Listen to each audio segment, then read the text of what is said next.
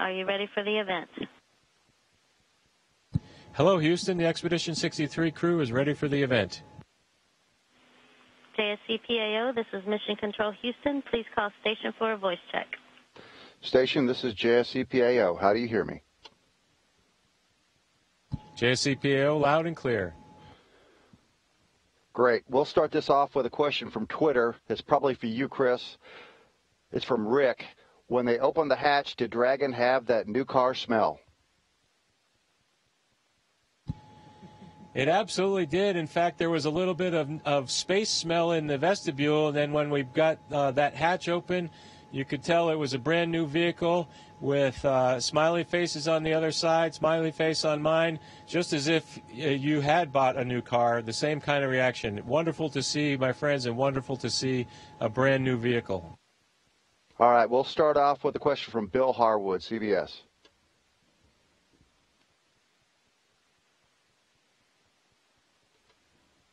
Let's start off with a question from Bill Harwood, CBS.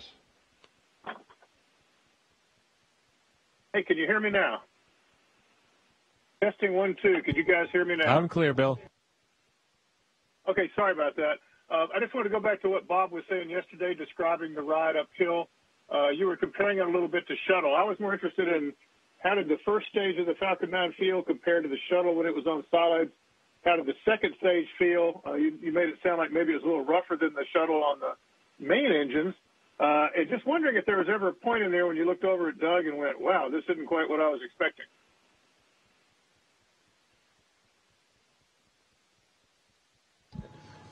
Well, Bill, you took the words right out of our mouth. The summary from yesterday was good, smoother first stage, a little rougher second stage than we saw on shuttle, and that I think both of us were expecting. We did actually comment on it while we were going uphill. I think we tried to verbalize as much of the new experiences we were having just to make sure they were for real between the two of us. We were sensing the same things. All right, let's go to a question from Stephen Clark.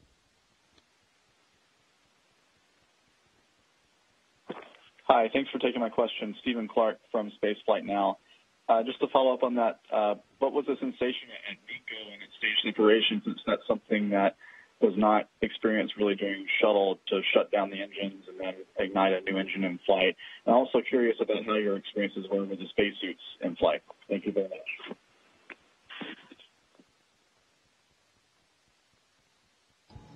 I think the question was about the difference with staging between the space shuttle and the Dragon, since we didn't shut down the main engines on the space shuttle like we went through for first stage and second stage. There was a significant difference between the solid rocket boosters on the shuttle and that second stage, and so I think we all definitely felt that separation and heard the clunk associated with it.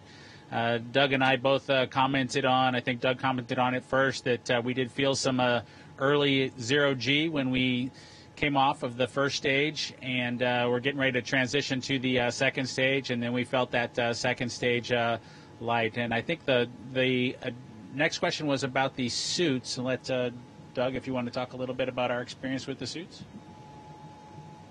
Yeah, the suits in general, Bob and I have had a ton of time in those suits. I bet you we've donned and doffed those suits a couple hundred times. So the suits themselves, if you're not familiar with them, they're custom designed and custom fitted, so they're very comfortable.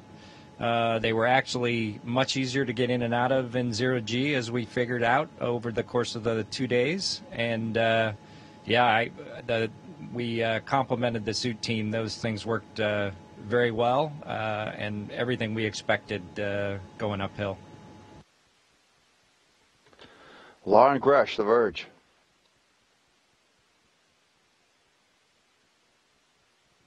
Is there any, perhaps, feedback for SpaceX and NASA that you have about any potential changes that you would make for the next crews who fly on Crew Dragon? Were there any changes that we would make? I think it was your question. I don't think that there's anything.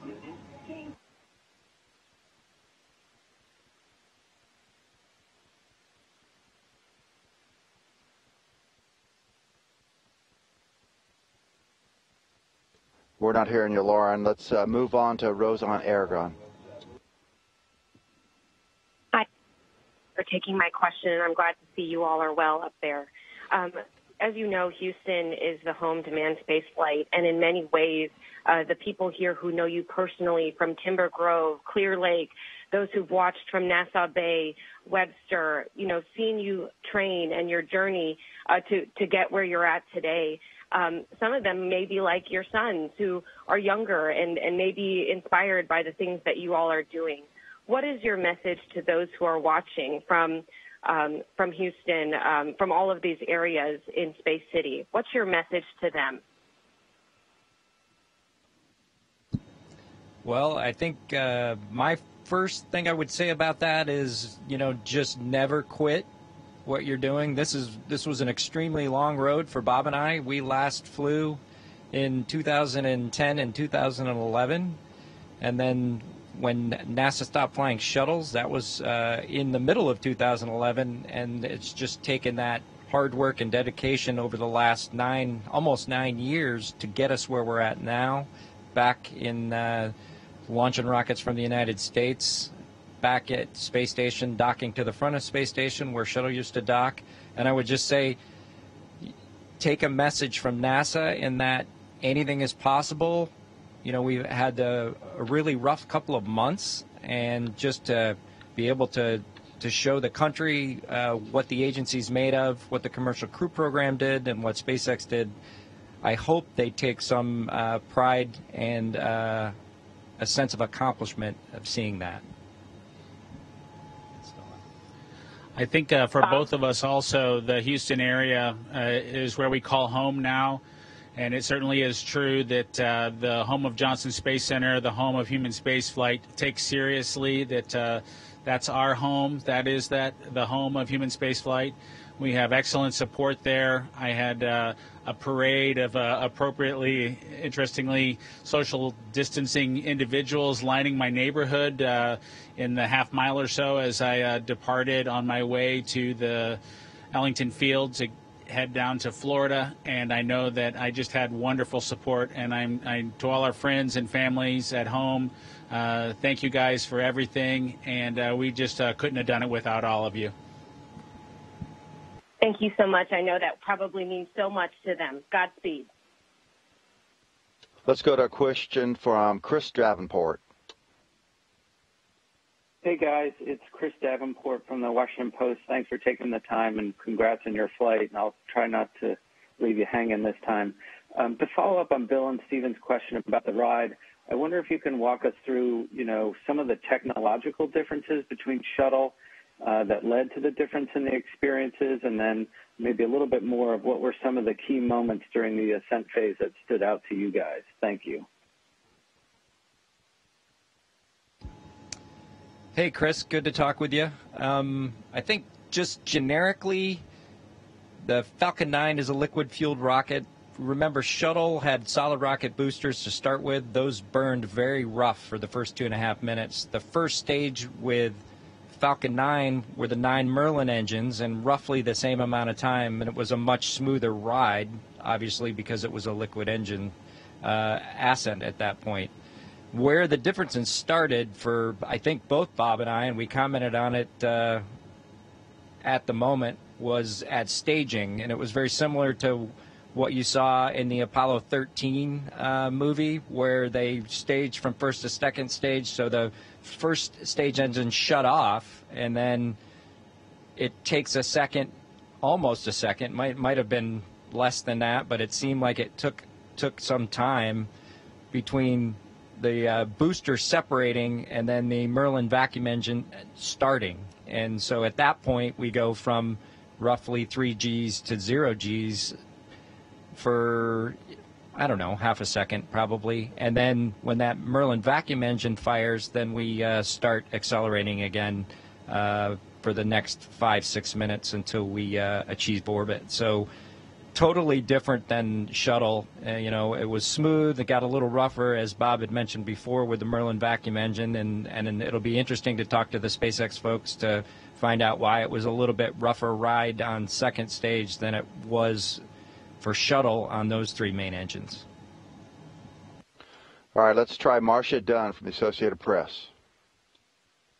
Hey, Doug, good to see everybody up there. I'm wondering, have you captured the flag yet? Have you actually put your hands on it? Is it aboard Dragon?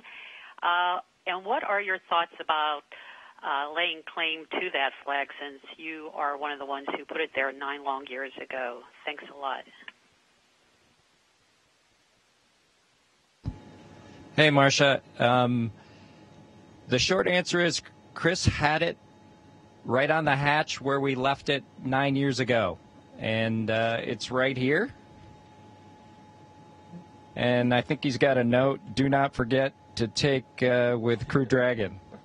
So depending on how long we stay up here, you can bet we will take it with us when we depart back to Earth. From that standpoint, I think, we've talked about this flag before many times over the last 9 years since we left it here on STS-135. And I think the important point is, as I said before, just returning launch capability to the United States to and from the International Space Station. And that's what this flag really means. And I think a little bit more, it's to the thousands of people that made it possible, from the folks at SpaceX to the folks at NASA to the folks within the Commercial Crew Program. And we just are lucky enough to be able to take it home with us, and that'll be our plan here in a month or 2 or 3 or 4, depending on what, as Bob says, what Uncle Kirk lets us do. Let's go to a question from Mark Carreau, Aviation Week. Mark Carreau, Aviation Week. My question's for Chris Cassidy. From your perspective, what skills in ISS training do Doug and Bob bring to the ISS mix, especially now, and how will those help to ramp up operations internally and perhaps externally in the coming weeks?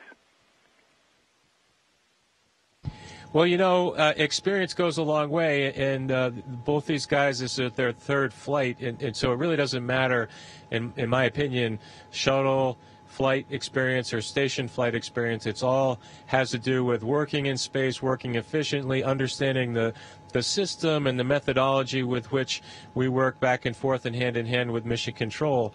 And once you understand that and grasp all those concepts, the work part is, I don't want to say easy, but it just kind of happens together, and we've already seen that. Today is day 1, and they're hitting the ground running, unloading the vehicle, and we've got HTV right at our feet, and we'll be working in there in very short order, probably after we hang up from this conversation. Together, the 3 of us will be tackling the overall mission of the space station, which is conducting science, enabling that science with maintaining the space station, and then there's some operational objectives sprinkled in the mix. At some point, we'll get a plan for potential spacewalks, and we'll execute all that. We don't just sit up here at dinner and decide when all those activities are going to be done. The prioritization is done in Houston, and then we execute the plan. So the 3 of us are pretty excited to get after it together. Joy Roulette with Reuters. Hey, thanks for doing this. I was wondering, so since you guys made it to the space station, how does it feel, I guess, not knowing how long you guys are going to stay there for? Does it feel weird? And I was also wondering if any time during the trip to the space station, if you guys noticed anything unexpected that you didn't experience during training or sims. Thanks.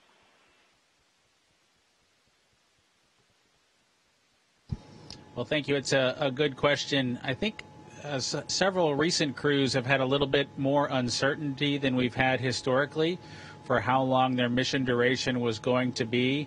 But I guess maybe on the percentage scale, Doug and I have maybe the most uncertainty, because it could be relatively short, or we could potentially double or triple maybe what was originally expected for us just a few short months ago. And so it's a little bit strange. I'm trying to explain it to my son, just 6 years old, and from his perspective, he's just excited that we're going to get a dog when I get home, and so he's accepting that uncertainty and continuing to send messages to me while I'm on orbit. As far as unexpected things, while we were headed uphill, I think I said a little bit about this yesterday, but the biggest differences are just the dynamics that's involved, the vibration, the experiences that we felt actually riding a real rocket, going through the fueling operation. That was a new experience for us. As you probably know, the space shuttle was fueled when the astronauts arrived. Doug and I went through the fueling operation on board Dragon, which was different from us. And so going through the hearing the venting and the valve sounds and the little vibrations associated with that operation was a new experience for us. And so that was a little bit different than training, but nothing out of family. The team did a really great job of recording that audio during the Demo 1 mission, during the mission that was a little bit over a year ago that came to space station with no people on board, and played that back for us tied to the audio. So we've heard all those sounds pretty much before, and so that was extremely helpful. We have the same tool for coming home, and look forward to seeing how well that matches up with our experience. Robert Perlman. Thank you. Hi, Chris, Doug, and Bob. For Doug and Bob, I wonder, during the ascent or during your overnight period, was there a point where the sense of history sort of seeped in, where you allowed yourself to just consider the history that you were making? What were those specific moments? Thanks.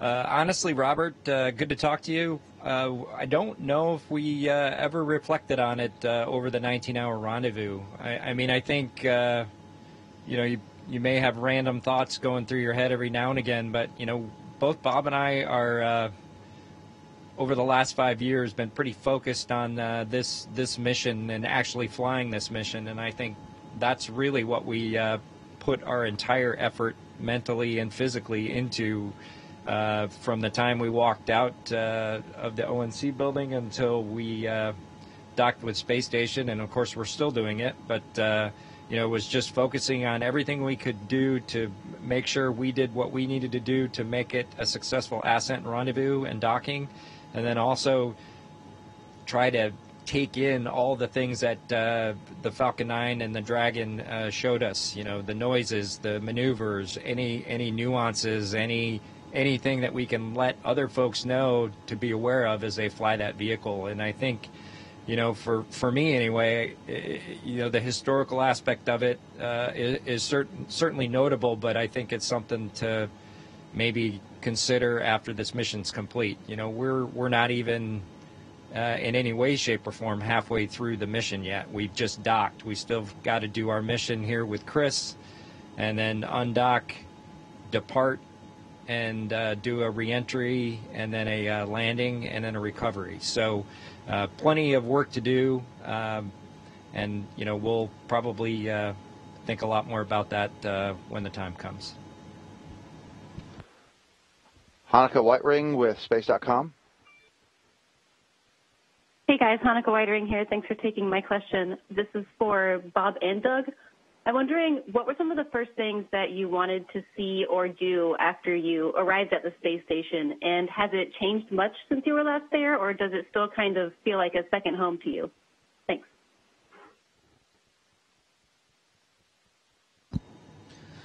Well, I don't want to speak for Doug on this one, but one of the things I was most excited about was being able to make a phone call home. It's been a long time since I launched into orbit, and I've got a little boy who got a chance to watch me do that for the first time in his life, and I just wanted to understand what his experience was and share that a little bit with him while it was still fresh in his mind. He was able to make the trip back to Houston after watching the docking from down in Florida, and was pretty excited about the whole thing, so that was wonderful for me. As far as the space station goes, I'll tell you, it seems a lot like it did when I was here last. There is quite a bit more science going on, quite a bit more equipment on some of the rack faces, especially over on the gym side or down in Node 3. but the overall structure and layout is very similar. We did comment yesterday about the airlock configuration. It's not as clean as how Chris and I remember it from our shuttle experiences, because those flights were really about the assembly of Space Station, and the airlock was ready to go. And we're in a different mode of operation on board Space Station right now. So I know the way Space Station works is you pretty much have to configure each specific area for the task at hand. And so the mating adapter that we docked to on the forward part of the Space Station was all cleared out for our arrival. All that stowage was moved around. Quite a bit of stowage was probably repositioned for HTV's arrival from Japan, and we'll have to do some reconfiguration in other areas as we continue to conduct operations on board the space station. There's just so much going on that you've got more stuff than you have places to just stow it without fully being able to conduct the operation. Anything to add, Doug? Let's go across the pond to Jackie Goddard with the Times. Thank you. I'm Jackie Goddard for the Times of London, and congratulations. This mission feels so much more funky and futuristic, with everything from the capsule's look to the touch screens, the technology, the suits. Does this feel like the Jetsons? Can you describe some of the emotion around it, of the ride uphill? And somebody has to ask it that all-important question that the child in all of us needs to know: how was the Crew Dragon toilet? Thank you.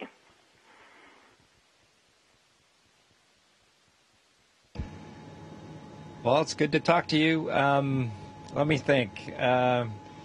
From a futuristic standpoint, I think, SpaceX, from the very start of that company, has tried to be very forward-thinking and cutting edge, and it is one of the factors that went into the design of the Crew Dragon and our spacesuits and everything about the vehicle. And, for us as the test pilots, so to speak, we're there to evaluate how it does the mission, and so far it's done just absolutely spectacularly. It's a very clean vehicle. I think most people think it's a really cool-looking vehicle. I know my son thinks so, and it does everything we need it to do for this mission, so we're very happy with that part of it. Let's see, the toilet. I think we had a bet to see when that question was going to be asked about Dragon, and it works very similar to the one we were used to in the space shuttle, and it worked very well. We had no issues with it. All right, next is Peter King. Good morning, Peter King with CBS News Radio, and I know, Bob and Doug, that you were up there to help Chris overcome that shorthanded situation, but it also gives the SpaceX people a chance to evaluate the Dragon's long-term performance during its exposure to the elements while you're up there. What are some of the things they're going to be looking for?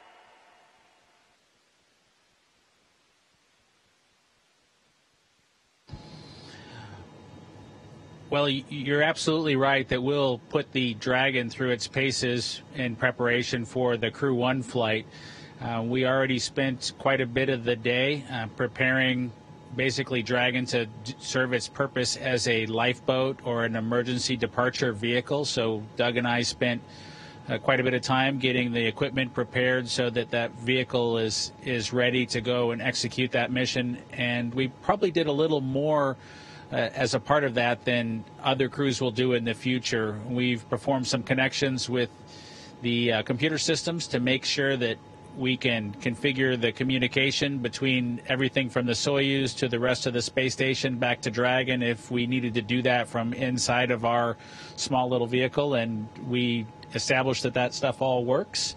And we'll continue to do small checkouts like that. We'll go through the process of powering down Dragon, taking it to its kind of hibernated state, and then bring it back up here in just a few short days just to make sure that process goes smoothly.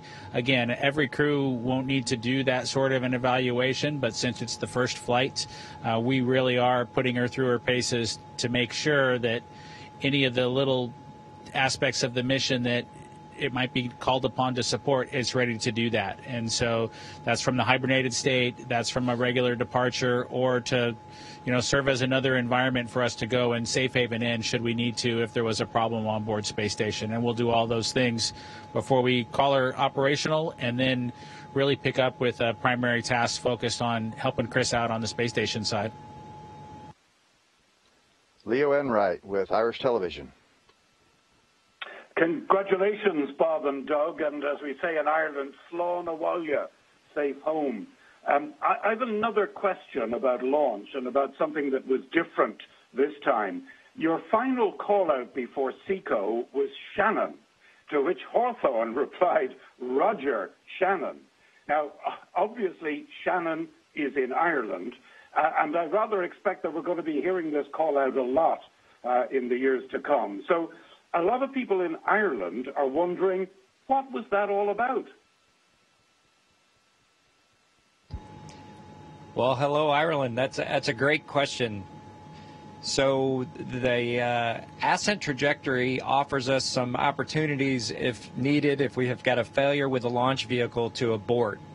And some of those scenarios involve aborting fairly close to Kennedy Space Center, along the east coast of the United States, all the way up towards Newfoundland, even into Canada. And then once our trajectory hits a certain point and we get high enough, we are going to abort forward to the UK and the Ireland area specifically, and we can do that in the later stages of our powered flight before the engine shut down. So that's our call to Mission Control and Hawthorne, to let them know that we see that change in the abort destination if that eventuality is needed. Sophie Sanchez, Chicago Now. Hola from Chicago. Doug, as a test pilot, what was it like for you taking control of Endeavour for the first time? And then if you can both share a little bit about the docking procedure, how it compared to the Soyuz docking procedure. Thank you. Flying the Dragon was exactly how we expected it to be, and that was one of the reasons we wanted to do the manual flight test twice. So we did it shortly after we got to orbit on our first day, and then when we were on the final portion of the docking axis, we did it again yesterday. And it's all to prove that that capability works for future crews if need be. Most folks are familiar with the fact that Dragon is designed to be totally automated from the time it launches until the time it returns to Earth. But if there's any systems failures or other issues, we would like to know with confidence that if we take over manually, the vehicle will do what we need it to do. Dave Mosier. Thank you so much for taking my call, and congratulations on your flight. It was amazing to watch. Chris, what was the biggest thing you felt or thought as Endeavour approached the ISS? And Bob and Doug, same question for you. What were your biggest thoughts or emotions as you pulled up to this place you haven't been in many years? And I'm also curious. I want to ask the spacesuit question a different way. What's your 5-star review? Well, what would you rate it? What would you say about the spacesuits and if you had to review them online? Thank you. I'll take the first part of that question from the space station side of things. What was going through my mind while they were, there's sort of several phases. One was during launch, and that was quite exciting for the three of us on board. We flew directly over the Kennedy Space Center 2 minutes before launch, got some nice pictures of the launch pad. We were out over the ocean at the time of engine ignition, so we couldn't quite see. Plus, we were in the day, and KSC was in the day, so we didn't see the actual launch. But that was very, very exciting, and the three of us were just cheering, just much like you were, I'm sure. Fast forward to yesterday when we were watching the vehicle do its stair-step maneuver up to our altitude, and Yvonne and I could see, we were looking out the cupola window, we saw it very far away, about 19, 20 kilometers, and then it got brighter and brighter and bigger, and it struck me that little tiny dot was going to be fixed to a piece of metal that was about 15 meters from where I was standing, so to speak. And then they came up to our same altitude and started coming directly in on the docking axis. And I had the camera out at one particular point, and I cracked open the window to get a picture, and I realized that inside that spacecraft were two of my colleagues and friends, and they're going 17,500 miles an hour, and we're going 17,500 miles an hour, and we are bringing these two vehicles together with a computer and them backing it up, and I could monitor this process on the telemetry. And so from a technical nature, I was pretty amazed at the whole thing, just realizing what was happening. But then you fold into that the historic aspect of the whole day, and what it means to America, what it means to our nation's space program, what it means to international cooperation and commercial cooperation. It just was kind of awe-inspiring, to be honest with you. And then that was a fleeting moment back to the operations, but it was pretty impressive day, and I'm just honored to be part of it.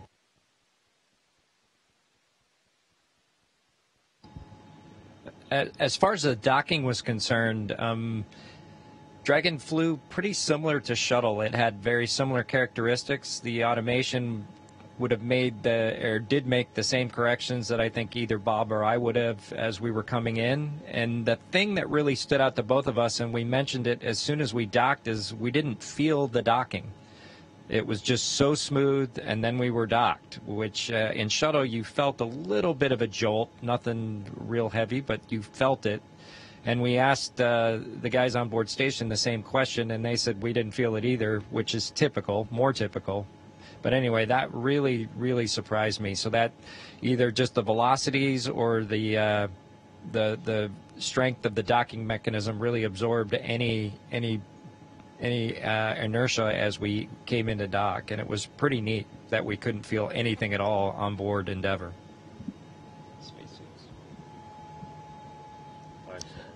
I think for both Doug and I, we'd have to give the suits a 5-star rating.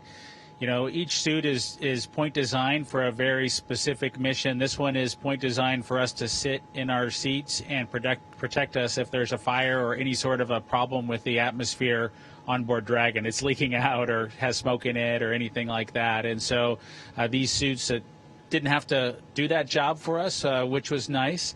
But it was clear that they were ready. We had great checks of the suits as we continued uphill and pre-launch, and I just can't say enough about the SpaceX team, Chris Trigg, Eric, Maria, and all the other members of that team have just done an outstanding job supporting us, getting them tailor fit to fit on us, and we look forward to seeing how they perform.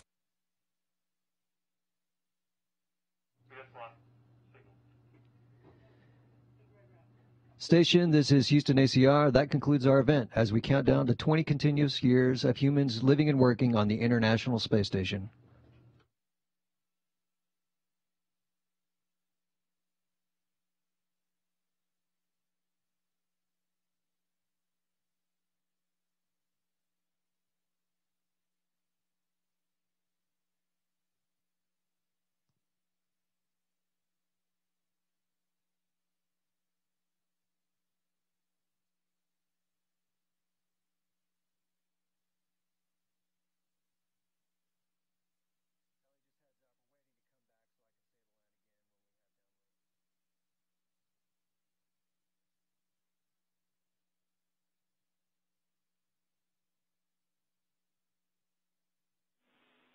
And that concludes our event as we count down to 20 continuous years of humans living and working on the International Space Station. Thank you to all participants from JSC, PAO, and the media. Station, we are now resuming operational audio communications.